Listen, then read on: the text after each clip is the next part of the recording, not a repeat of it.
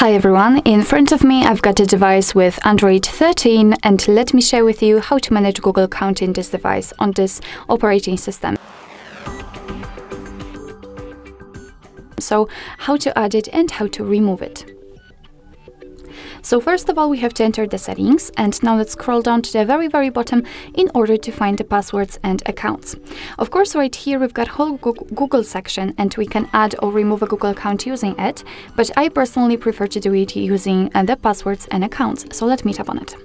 As you can see, in this section we do not have only the options connected to the account for the owner, but also for the autofill service and the passwords.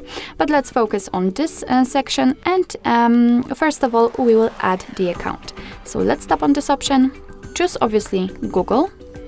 Make sure that you've got the internet connection because it is required for this operation. And from this step we can either create a new account if you do not have your own yet, or simply type your email or phone. So let me do it. What's more, a quick disclaimer, you do not have to enter the full email address, just the very first part of it before the @ symbol, just like I just did. And after tapping on next, your device will autofill it. Right now we have to enter the password, and let me do this out of the screen.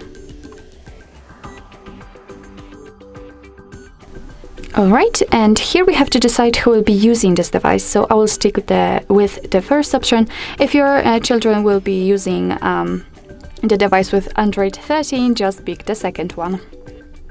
Here we've got Google Terms of Service and Privacy Policy, so you can read it, just tap on it, and here we've got all info. Let's tap on I agree after reading.